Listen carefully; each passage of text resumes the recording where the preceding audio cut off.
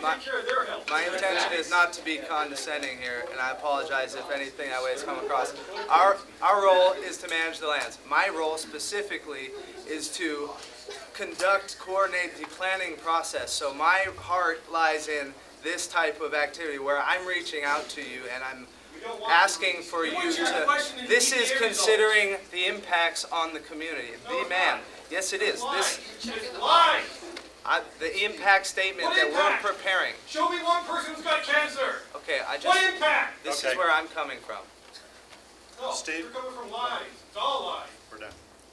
Steve, you want to make closing statements? Thank you. I really do care about the planning process, and that's why we're getting your input. So, Steve Chappelle. First off, I want to thank each of you for all coming here tonight. Even though you may feel that in this time of our own desperate moment that our voices don't count, they really do. And there are people that are fighting for us right now that are in Washington, D.C. on our behalf. There's people in the state of California that are fighting on our behalf. But we also still have the ultimate power. The ultimate power is with our political officials. We put them there. If they're not doing the job for us, then they go away.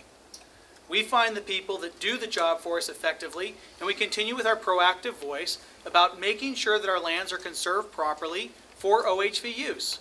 But it also includes us.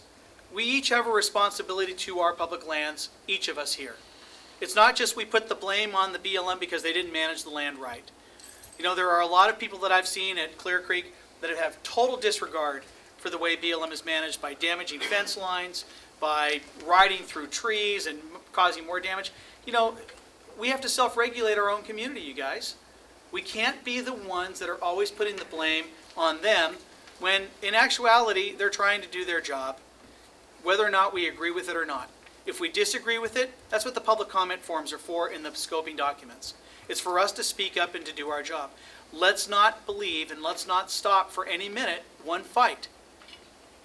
Keep fighting. Keep contacting the people that have the authority, that have the power, that help make the decisions that we voted for. Don't leave here tonight thinking that this is over, because it's not by a long shot. I'm not stopping. I'm asking each of you to keep that faith as well. All right? Thanks, you guys.